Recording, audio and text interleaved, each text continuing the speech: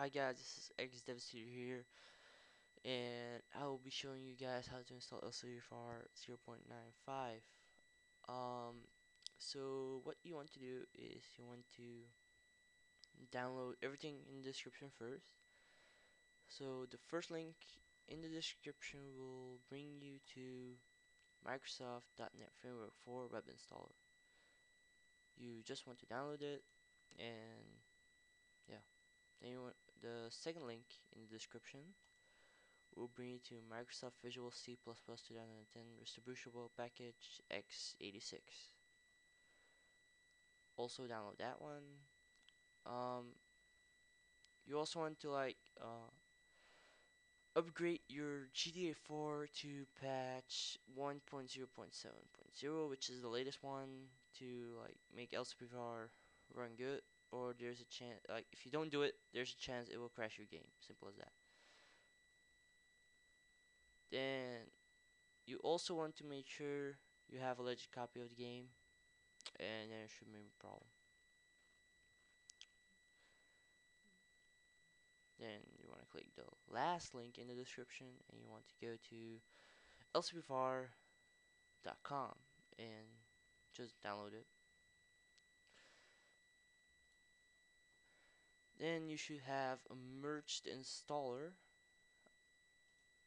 like this.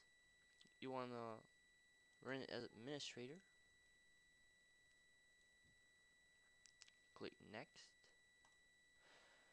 So if you install everything from the description good, it should give you a green, I don't know what it's called. So yeah, if everything's okay, it should be all green. Simple as that. Then choose a folder you want it in. Quickly gonna choose mine.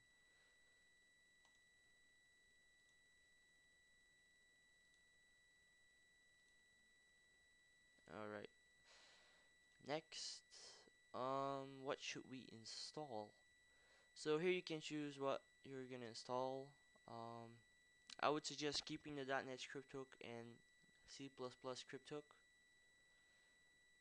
If you want xlifeless, xlifeless makes you use other people's save game. Like you can just download one from the internet, 100% save game, and use it, which is not possible with dsound asylor, but xlifeless will disable your multiplayer. So if you don't like multiplayer, you can use xlifeless, but if you love multiplayer, you will need to use dsound asylor. Alright, now you can choose between hardcore mode and normal mode. So if you check this, it will be hardcore mode. If you do not want hardcore mode, just leave it. Hardcore mode is a little bit more difficult, I think. I never tried it before, so I don't really know. Then we also have callouts. Callouts are random events in Liberty City, so like you can get a call for a mugging or a robbery, something like that. But you can disable them in game. Just press F8 and it will say like you're busy, you will not receive callouts. And then press F8 again, it will say like you're no longer busy, you will receive callouts again. But I'm just gonna leave it like this because it's good for me. So next, link your lcpdfr.com account to your game. You can see your status, stuff like that. And here's everything. Here's everything together. Right.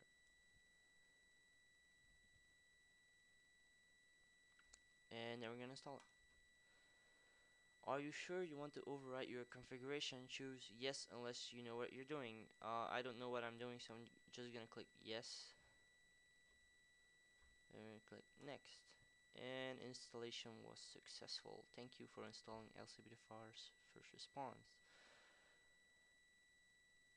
And finish. Alright, so it's installed, and now let's go to game and see if it works.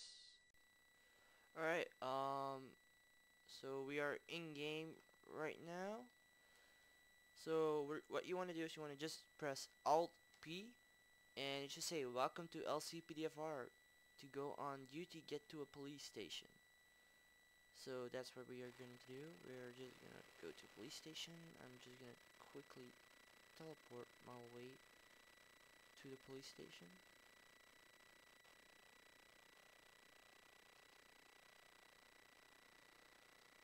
Um, teleport to waypoint. So, like, there should be something red you need to walk into, and you will respawn at the lawyer's office from the mission last interview or something like that. I don't know. So when you're in here, what you want to do, if you want to choose your character, you want to go to the back door. Should start loading. And now you can choose your character with the left and right arrow. So with the right arrow, you will choose your character. I'm just gonna quickly take normal guy, this guy. And when you want to choose one, like when you chose the one you liked, you're just gonna press enter. Now the car you want, this one.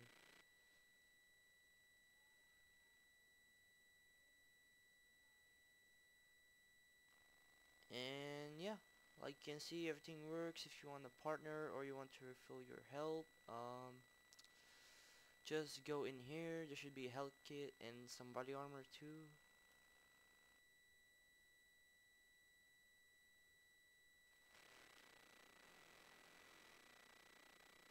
The car should be around back most of the time. And yeah, that's it. So I thank you guys for watching this tutorial. Comment, like, and subscribe. Thank you.